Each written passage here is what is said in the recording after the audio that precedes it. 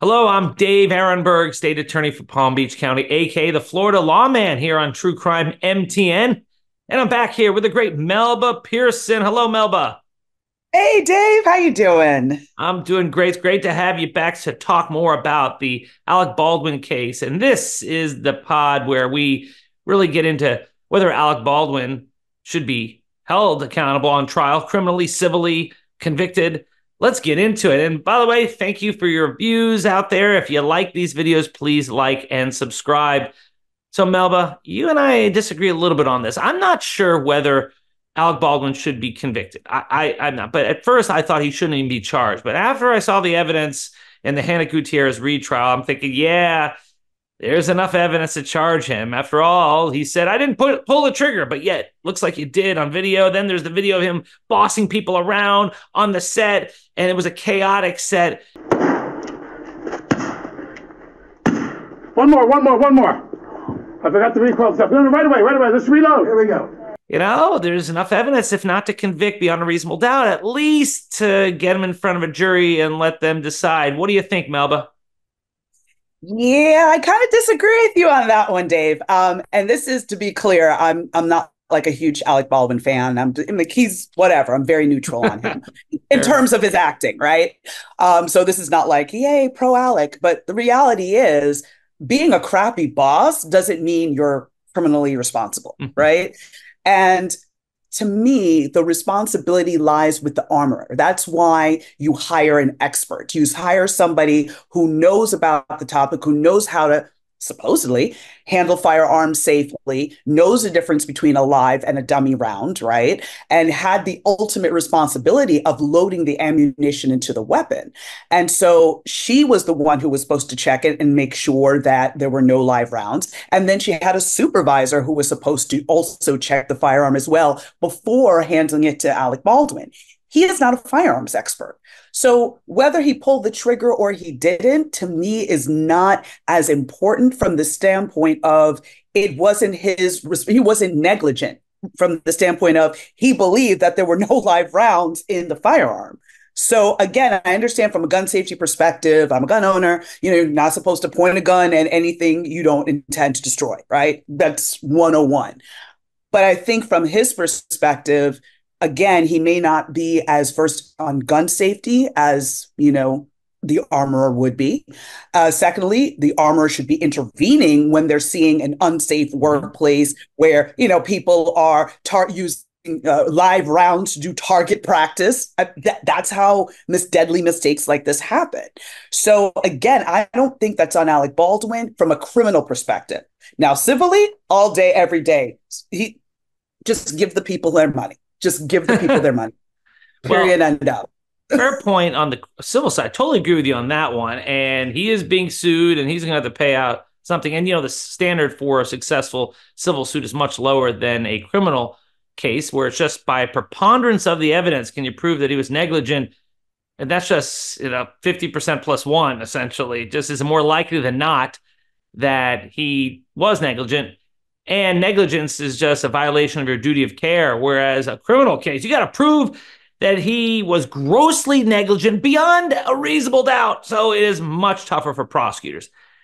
But did it not matter that he's not just an actor, but also a producer? I mean, isn't he responsible for the hiring of this unqualified armorer? So when you say that she was not up to snuff, yeah, he hired the rainbow-haired, drug-abusing woman. I know the cocaine on the set wasn't tested, so it wasn't cocaine, but we know what Could it have been was. baking powder. Yeah.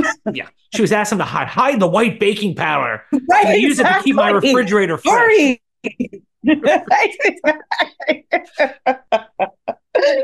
But I mean, I think, the fact that he was a producer, again, to me, plays more on the civil side because then he had a workplace that was fast and loose, and maybe he didn't properly screen her, which again goes to civil liability. But I still don't see that connection from a criminal perspective because where's the gross negligence? I mean, this was her first big job, but she's the daughter of an armorer.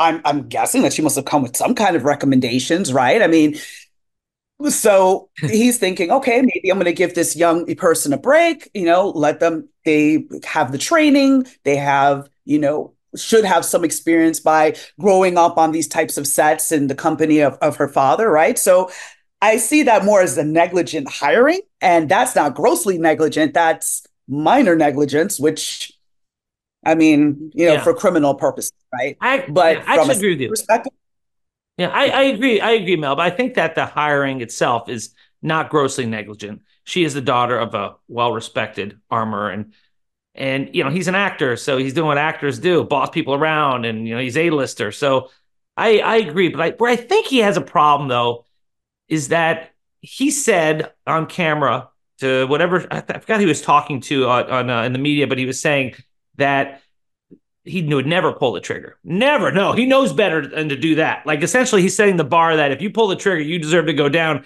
And yet, there's video of him pulling the trigger. And I think he didn't, in his mind. My take is that in his mind, he didn't think he pulled the trigger, and he was pointing the gun at and Halyna Hutchins, and apparently Miss Hutchins was telling him, "You pointed at me on the cross draw," but she didn't say pull the trigger. But when you cock it with your thumb, see, it's hard not to right? pull Mm-hmm. that It's like a trigger. voluntary response. Yeah. Right. And so I think that unless he breaks down on the stand, and he's definitely taking the stand, A-list No actor, question. you make your living, right, convincing people that you're for real, he's going to do that to the jury. But unless he breaks down and says, I never would have intended, I didn't know I would pull the trigger, I would never do it, and then they can have sympathy for him, or else he's going to look like a liar, though, right? Isn't that a problem? Yeah, I mean, and I think it's also his definitions, right? Because he was saying that he was using a technique called fanning. And so apparently, again, I've never heard of the concept before. Again, not a firearms expert, but, in his mind, he's thinking I'm doing XYZ and that's not pulling the trigger. And he's, assuming that that somehow will give him less liability. Yes and no, because again, it comes back to at the end of the day, was he grossly negligent in how he handled that firearm? And if in his mind there's dummy rounds, there's no way that anyone could get hurt, I don't see the gross negligence that would lead to conviction for involuntary manslaughter. But I absolutely see it in the preponderance of the evidence, 50%, 51% basically. Hey, if he had done something differently, would Halyna Hutchins still be here today? Absolutely. Well, No it all question. goes back to the F word, and that's foreseeability, right? Is it Mhm. foreseeable that an actor who's also a producer who hires this unqualified, over her head 24-year-old rainbow haired armor who's partying all the time and then accepts a gun and points it and pulls the trigger at someone that someone could die? And I'd say, yeah, it is foreseeable. Even if he didn't want to, and clearly he didn't want to kill anyone, that's why it's involuntary manslaughter, not manslaughter. You have that video of him pulling the trigger. That's something you should never do. And as a gun owner, you should never point a gun and pull a trigger, even if you think the gun is cold. And he was told by a third party, Dave Halls, that the gun was cold. The was it first assistant director. But as an actor, even when you're told, are you supposed to pull the trigger? Now, I get where you're not supposed to have to check every gun that you get. I get as an actor, that would be impractical to have to like look in and check every gun. That's someone else, the professional's job.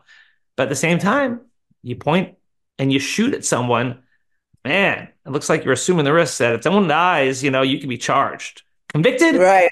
I'm not totally there yet, but I am now there on the charge that it's a good faith prosecution, that you could get a conviction beyond a reasonable doubt. But as a juror, would I find guilty? I don't know. I'm with you on that.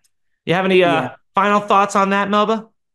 Yeah, I mean, again, to me, I'm centering the families, the Hutchins family, Joel Souza, who was also impacted by this and was severely injured. This is very traumatizing for them. It's very traumatizing for everyone who was on the set, who witnessed, the horrible death that occurred from this.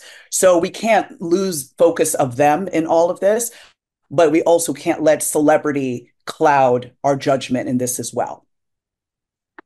Celebrities, they are often seen as getting special treatment, but there's sometimes when they get treated worse because you get some folks on the jury who are like, I don't like these big Hollywood stars coming in our community, think they're better than the rest of us. So Driving up our real estate prices. what is that? driving up our real estate Oh, prices. you're exactly. Are you doing Yellowstone to me? Is that a Yellowstone reference? Totally. Oh, I hope we don't have to pay like a copyright fee or some intellectual property. We just quoted Yellowstone, but no, it's that could happen too. So there are some ways that he could be treated worse than the rest of us. Especially, he's going to be on trial in New Mexico. That's Yeah. that's what you're talking about. He's not going to be at trial in Hollywood or New York City. So we'll see where this goes. Yeah, it's going to be very interesting. It That's for sure. will. Melba, you're always so interesting, and I appreciate the give and take. And I look forward to have you back on the pod. I'm Dave Aronberg, everyone. That's Melba Pearson, and you're here on True Crime MTN. Thank you for watching. If you like this video, please like and subscribe, and we will see you next time.